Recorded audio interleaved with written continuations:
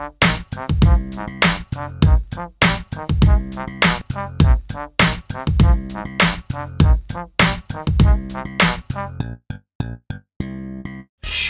from the context of the opening cutscene, is about a group of anthropomorphic bird people on the run from a menacing cloud of darkness with teeth. You, Shu, are tasked with gathering the splintered remains of your clan.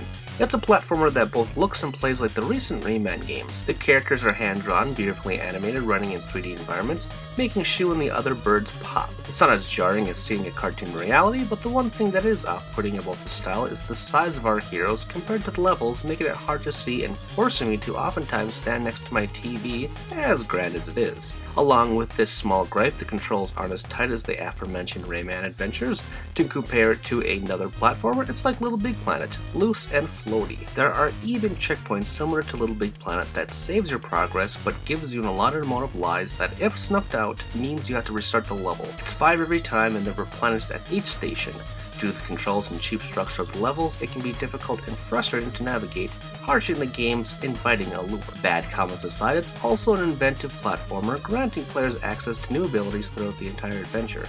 Shu begins alone, only able to jump and glide. Across each set of worlds, she'll encounter 2 survivors, each with their own special quirk, whether that means smashing through wood, walking over water, activating pulley systems, or what have you. It keeps players on their toes with a few other surprises as well. That said, there are way, and I mean way, too many chase sequences that make the already taxing checkpoint system more infuriating. It's not fun, pure and simple. Shu is an astounding piece of art with a lot of blemishes. For its willingness to try new things, I applaud its mechanics, albeit with generally loose controls overall. The checkpoint system, accompanied with the chase sequences and cheap obstacle deaths, keep Shu from becoming as iconic as Rayman or even Sackboy. Fortunately, Shu is short to those hungry for a new platformer, despite some flaws, plus the extras are a nice bonus for speedrunners. Did you know that was a Reaction Examiner video? If you liked it, you should subscribe to me to keep up with everything that I'm doing. Also, if you have some other interests, like sex for example, check out Tomops, which is a comedy sex podcast thing wherein my best friend and I check out the weird and abnormal and the erotic. And of course, you should support me on Patreon because, hey, I want to make the channel better and I want your help to do so.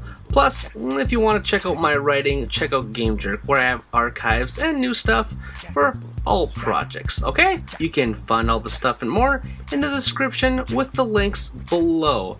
Thanks for watching, and I will see you all next time.